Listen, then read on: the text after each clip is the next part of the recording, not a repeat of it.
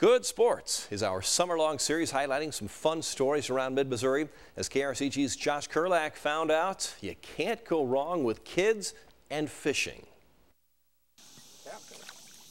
Fishing. Sometimes all it takes is one catch to get kids hooked. You fish and you have fun. But they're not on their own. They have a little help from someone else.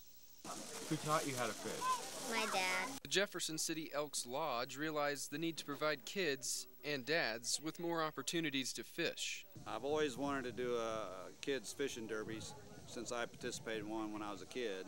That dream became a reality this summer, and kids from all over Jefferson City took full advantage. How many fish did you catch today? 3. 3 fish. What's your secret?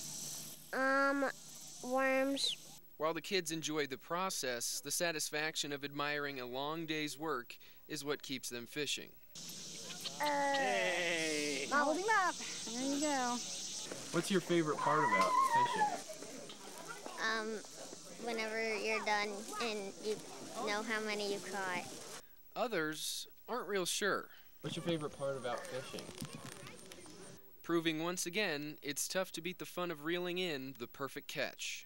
For our first one, we were pretty proud of it, that we had such a good turnout. It's safe to say the Derby may have got a handful of kids hooked on fishing.